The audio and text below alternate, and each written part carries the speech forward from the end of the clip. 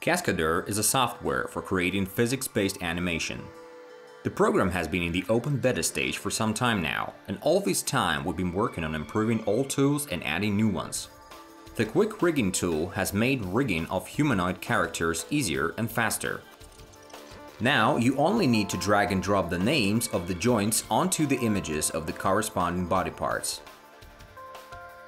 The improved auto-posing tool takes into account the surface of the ground and works with various humanoid characters. There is also a new tool which allows you to work with physics in animation. The adjusted animation is rendered using a special physical copy of the character.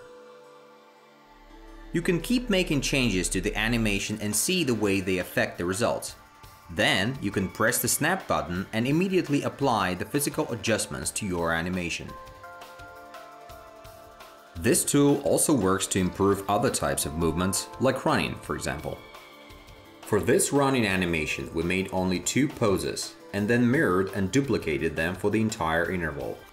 With the use of physics, it was possible to improve this animation without adding any new poses, and it doesn't only work for humanoid characters.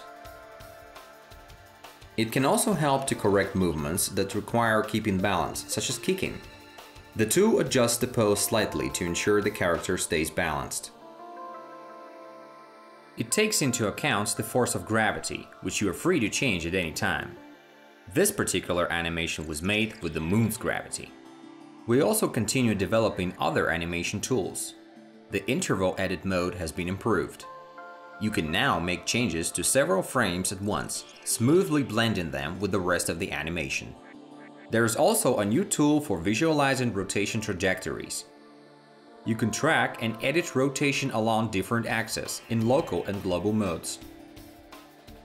We've also improved the mirroring tool and added a scene link tool, which allows you to display several scenes in a single viewport at the same time, and you can continue working with each scene individually. This makes it more convenient to work with a large number of characters simultaneously. There are still many challenges ahead of us. The graph editor as well as the node editor are already being developed. We're also planning to make handy tools for working with animation loops and much more. Meanwhile, follow us on social media and stay tuned for updates.